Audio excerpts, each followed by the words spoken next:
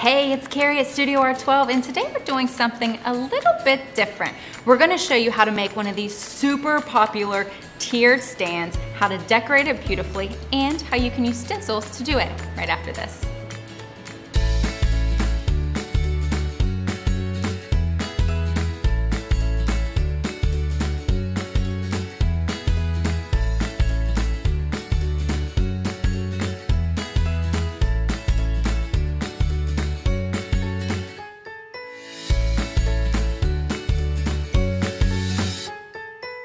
Thanks for joining us live. It's Kari and Kari today, and we wanted to do something a little bit different for you. So you're used to seeing us painting and doing all the fun things. Yes.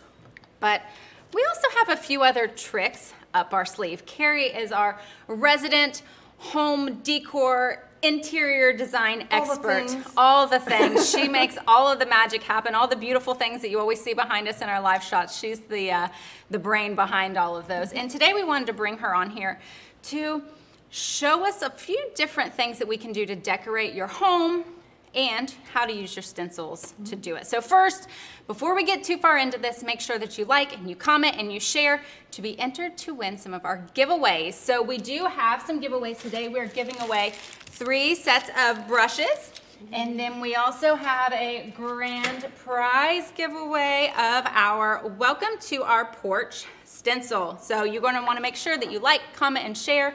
And while you're doing that, when we are done, make sure you head over to our YouTube page, Studio R12, so you can get notified anytime we do fun videos. We do a lot of videos like this with the home decor and how to do all of this fun stuff with what you have at home on our Studio R12 YouTube page, so you don't want to miss out on those.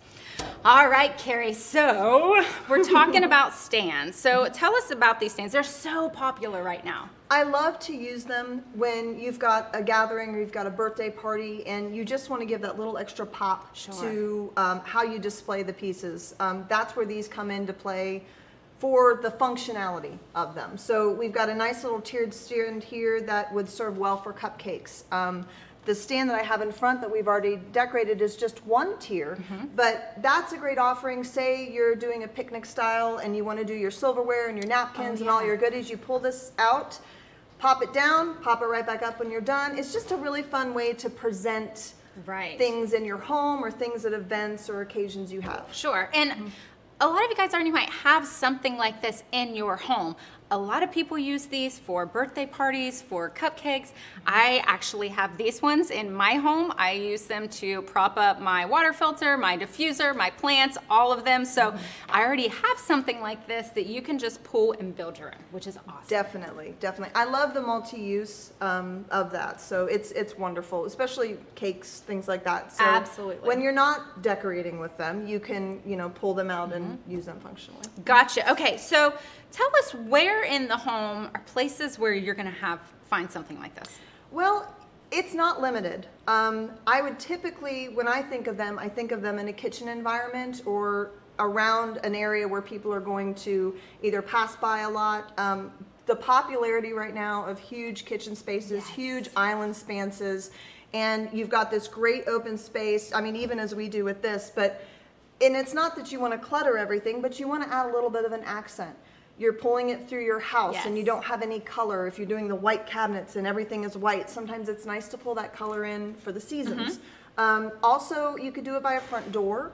If you wanted to drop your keys, if you wanted to have like little to-go Kleenexes and kind of give yourself a little pre-pack reminder before you go out.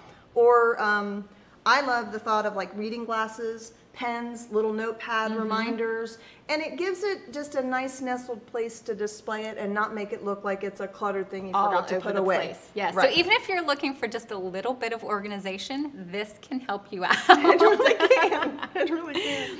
Okay, so Kari, talk to me about, let's start with this one here first. We have kind of a St. Patrick's Day theme going on with this. So tell us what you did here. Well, what I did with this one, I based it off of these cute, adorable little gnomes that we happen to have here. And I love the color and I love the texture. So I thought, well, St. Patty's Day, obviously green is the way to go. I also kind of did a little bit of a spring theme just because St. Patrick's Day falls right in that guideline. So I grabbed a smaller piece or a larger piece for this scale, which is this small little heart wreath. I thought it was adorable, and I love the texture of it to kind of complement the gnome hat. And then I really wanted to give a little bit more of a theme for the garden as well. So I threw in a little garden sign. I threw in some little ornaments that are butterflies. So ornaments are a really nice small piece, and if it's not a specific theme, you can incorporate ornaments year-round in these displays, and they're just nice little miniature detailed pieces to help pull your theme through. I also have little tchotchkes. This is a little good luck turtle that we have. Yeah. So of course you want to have luck around in these. I have a little good luck penny holder, and then even along the back, which you don't have to decorate the back. It does depend on where you want to put your stand. But I went ahead and threw some things in the back as well. And this little piece here is just a block of wood. And that's what I use to go ahead and use these stencils to give a little bit of texture. I didn't want the plain block to show. I wanted a little bit of pattern and visual interest, but I did want those things to be raised along the back to just help out the overall look of how this whole thing went together. So I used the daisy pattern here, which I think is number 1045. Yes, ma'am. And there are different size variations, but it gives a really nice background pattern and texture. So I really like that one. And it's just something to, you know, add a little extra. Yeah. And I threw the card in. I often will get cards from my friends and family during the different holidays and seasons, and I always love to display them around. So I just wanted to kind of nestle that idea out there. When you have these seasonal things and you get those cards, it's kind of nice to group those things together, and it really can tell a full story. Sure. So we want to hear from you guys. Do you have a tiered stand at your house that you currently have decorated with? If so, let us know some of the things that you've decorated it with. We have a bunch of different designs and a bunch of different ways that we're going to show you today, but we also love to hear ideas from you guys as well, so that we have some ideas of maybe what we can do here. So as she was showing you some of those things, and she told you about some of the things that we had here, so we actually have a storefront, a boutique in Gallipolis, Ohio. That's called Boardroom 46. So a lot of the stuff that you're seeing here is from our boutique. So we do a lot of this decorating around our boutique, and Kari's the one who makes it beautiful here for us. But if you're ever in Southeast Ohio, you'll have to stop by and see us. And if you see stuff in here that you love, that's where we got it from. Yes, definitely. And I'd like to point out that this isn't just all brand new items that you have to include in these things. You can easily incorporate keepsakes that you have around your house, small mementos that will just give you a little spark of cheer when you see it when you pass through the room. That makes it more personal. Agreed. And I love incorporating those things when we can, and definitely do that at home, especially the smaller items that you wouldn't rest out on itself to be swept away, but you can present it really nicely and safely in a displayed piece like this. Yeah, and let us hear from you guys with that too. At my house, I have my dad wore glasses his entire life, and when he passed away, I had an abundance of his glasses. I think he kept every pair he ever had his entire life. So now I have his glasses sporadically around my house with all of my books and all the areas that look very studious. I put his glasses around. So for me, my keepsake that I decorate with is glasses. So do you guys have any keepsakes that you decorate with? Let us know. That's something super fun. Cute. That is super cute. Okay, so we moved on from St. Patrick's Day, and now Kari is going to show you how to build an Easter tray, which I'm super pumped about. It was hard to narrow this one down because we have so many cute things around the boutique for decorating for this. So I can show you some. I'm going to show you what I'm going to use today. I'm going to use this little bitty tin. Now, when you guys are gathering things with this, you're going to have more than what you need, likely. Oh, yes. So gather all the things that you think that you might want to use and pick and place and try, and then you'll probably have to put some things away. We had a whole table full of stuff, and we're like, okay, what are we going to narrow this down to? I'm going to lay out what I narrowed down to. But what I chose, I love these little figurines. I love the different ways they face. This is a great opportunity because you do have always an issue in height when you're doing a multi-tier. Yeah. So I knew I needed the little guy, but I was hoping I could fit him in too, so we'll get that working. I did a small vase. I wanted flowers for my vase, so I selected some flowers. I think that bunnies love carrots. I don't know if you agree or not. But, yeah, absolutely. So I pulled some of our artificial carrots here, and I pulled more than I ended up using, but it's always nice to have the extra. Yeah. I also pulled some different small flowers. You'll find when you're doing something that is visual from all perspectives, you'll sometimes have those blank voids, and little things like this are just charmers. They fit right in, they fill that space, and you don't have to worry about it. So I also got some moss.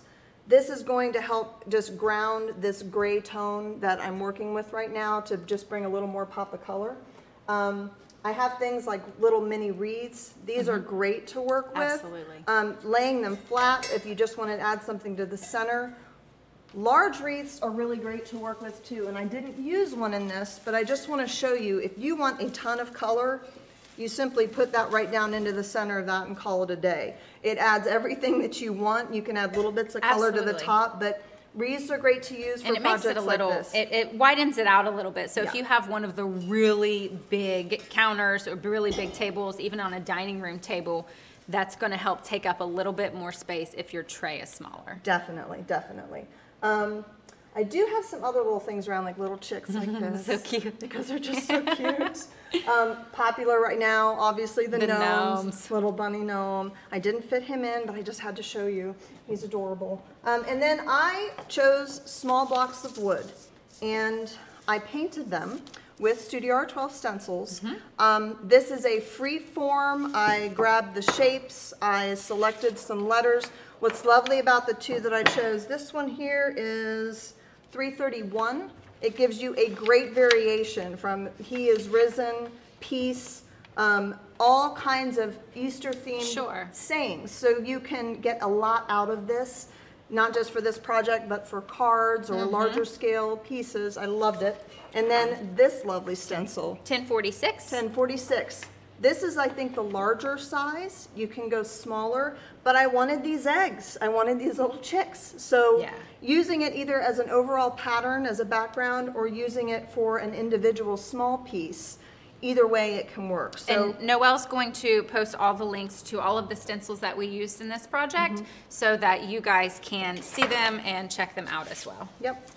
So I went ahead and I pre-painted these, and I did stick with a little bit of the same palette as you can see. So I added kind of a neutral brown gray, just a little bit of warmth.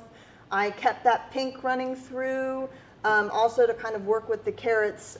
Sometimes your mind plays tricks on mixing the colors when you use like a pink and a yellow. So I went ahead and did that to pull the orange carrot through without using all orange. So now we're going to set this out. I want to look at height first and see where my limitations are. Okay. So I went first, obviously the bunny is a great fit for inside, so we know he's going to go inside there. I then looked at, you have no barrier here on the top, so I was going to go ahead and probably use this bunny. It's between these two. Okay. But you get into this kind of sign size, he fits perfectly. Sure. Again, blocks of wood that are scrap, go to your garage, dig through that pile of you just didn't want to throw it out, but you don't know what to do with it. They're great for these. And all right, let's just start to play. I wanted to give my bunny some nesting. Okay, so we're going to start with the greenery on this one. All right. Going to pull just a little bit of color for him because we don't want him to fade away. He's such a similar tone with the galvanized metal. So we're going to pop him there. And then this house. It's not the perfect size. He doesn't fully fit in, but I liked the way that he just kind of nestled just outside. So I'm going to go ahead and place him in, but he's going to stick out a little bit. Okay. And I'm not going to worry about that. There are no rules. There are no rules at all. It's hard for some of us to do things like this and think, oh, it doesn't fit, I can't use it. You can. There are no rules. If you love it, use it. You completely can. So I'm turning it around as I go because I'm going to plan on this one to be seen from all angles. Say it's going to go in the middle of an island. Right. So I'm going to go ahead and take this larger one. Since he can fit, I'm going to go ahead and put him in that lower tier, and I'm going to stick him right along the edge. So he's going to hang out right there. Gotcha. And as Kari's decorating this, let us know, are you here for the live at noon? Are you here for the recast at 9? We have bunch of fun stuff. If you're just joining us, Kari, both the Karis are here with you today doing something a little different, doing a little decorating, and how you can use your stencils to do it. Yep. All right, so what we got next? Well, I want to get some of these in here. So I'm going to actually remove this real quick. Okay. And I'm going to stick these carrots so that they add a little bit of visual interest on that side there. Loving the carrots because it gives you not only the pop of color of the carrot itself, but the greenery on the other side. Right. Great advantage there. And the texture and also the length, it brings it outside of the tray. It really I does. have learned so many good words from Kari when it comes to decorating.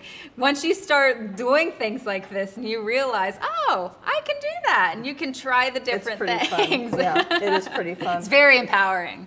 So I know I wanted to put my vase on the top, and this brings a lot of height to this piece. And that's going to probably help me determine. Sure. Definitely going to put my other sign up here. Right. And now we're going to talk about these little sprigs that we love so much. I don't know which bunny I'm going to put up here yet. I think I'm going to try him. Okay. Try him right there. So let's flip it around.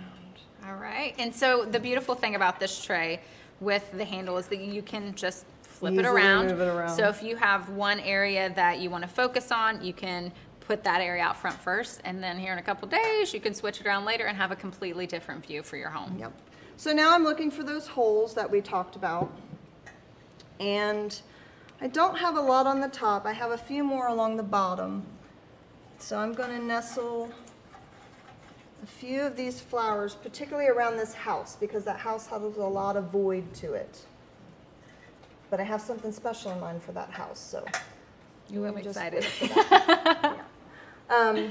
Okay. I think I'm about done. I'm going to stick this last one just to pull this new white flower I've introduced into this all the way through. I'm going to go ahead and stick one more along the back of this bunny here, just so it's consistent. If he'll fit. Now nestling all this sometimes is fun, but just got to get him to slide down in there. Okay. Okay. So what I love is going on right now is all these different textures. Sure. I love using different textures. I don't want to match everything, or your eye will just visually wipe through it really, really quickly. Right. You want the eye to stop in little areas. So we have a pretty good, almost complete tier right now as it goes, no matter which angle you're going around. But I'm not done. I'm not sure if it just has enough going on. Okay. So this is where the little tchotchkes come in. So I have this cute little bottle of mustard seed. Always have faith. It comes with a little card. This can be a gift that maybe somebody bought you as a little keepsake reminder.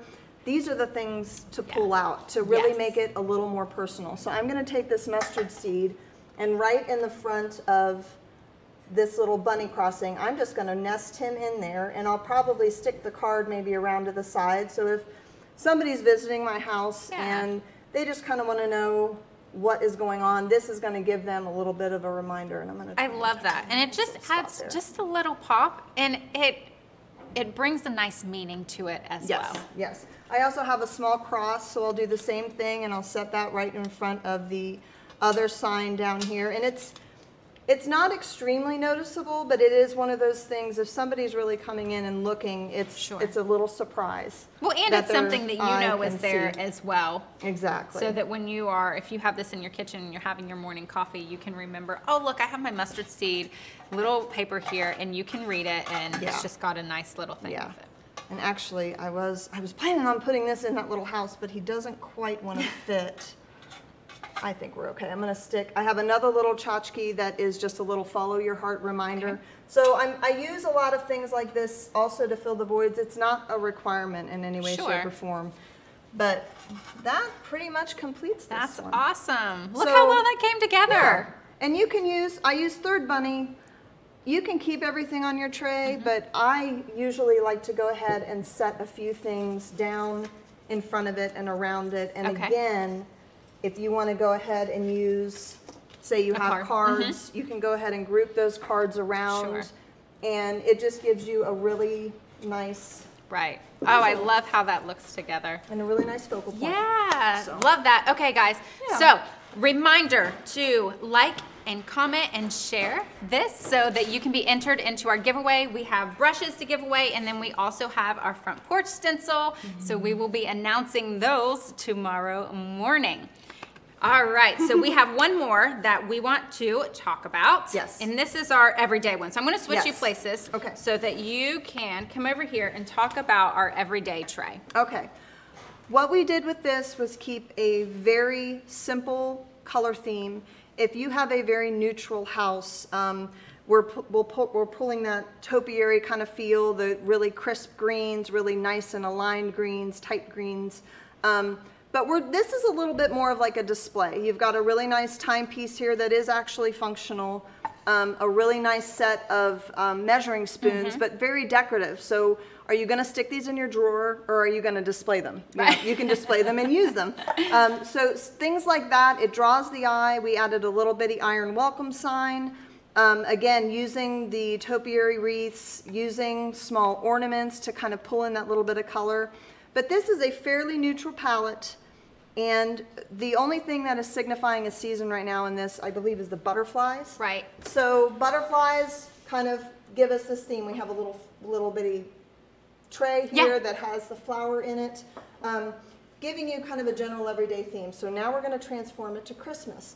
These are the interchangeable things that if you use things like this, you don't have to do a whole lot to change this out for every season. And this is more of the kind of thing that I would do in my home. I decorate for Christmas, I'll put out some pumpkins, but I don't always decorate for all of the seasons. So something like this that's very neutral that I can keep up year round, and then I can add a little bit here and there to give it an extra little festive feel, like with the little butterfly, just to add a pop of color, is definitely something that would be more up my alley. So the first thing that's the easy thing is you've got to get your letters on. So we're definitely going to give a little shout out to Santa. Yes, so we're going to do a little Christmas theme as well. So we've kind of got all the holidays It's just a way to show you the versatile. Sure. These are so versatile. They're so versatile. So we've got our ho ho ho now. I have a cute little penguin, and he really does set the mark for Christmas, for winter, really for winter. And then I again have very small ornaments. And these serve as wonderful signs. So now we can tell you Merry Christmas up here, and pull in, let's see. So when you're doing these, it's easy, as she's showing, that you don't have to fully take it apart. If you love what you have as your decoration in your home, just switch a couple things out, add a couple things, and then it's updated and it looks new and it looks fresh for whatever you're decorating it for. Yes. All right, and we want to hear from you guys. Are you guys loving this today? We're having a lot of fun, but we want to hear from you and see if this is the kind of thing that you might like to see more of. We do a lot of this stuff here and in our boutique, so we're always changing things around. So these are the kinds of things that we are able to offer more of if it's something that you're loving. Actually, go ahead and just move him out there. Yeah. So just the simplicity of doing something like that is going to transform the look of this for the season. Minimal, just minimal, but that little nod to, okay, we're in Christmas mode. Or we're in, Well, and this one is more set up. So with our Easter tray, we have it set up for 360, and this one is set up for more of just a front tray. So you can see the difference in, stacking it forward rather than stacking it all around. All right, anything else you want to add? No, these are just too fun. They are super fun, super festive. We hope that you guys have loved this as much as we have. Don't forget to like, comment, and share to enter our giveaway. We will be announcing those tomorrow. And head over to YouTube and hit the subscribe button so that you can see more things like this on the Studio R12 page. All right, guys, we'll see you later. Have a great day.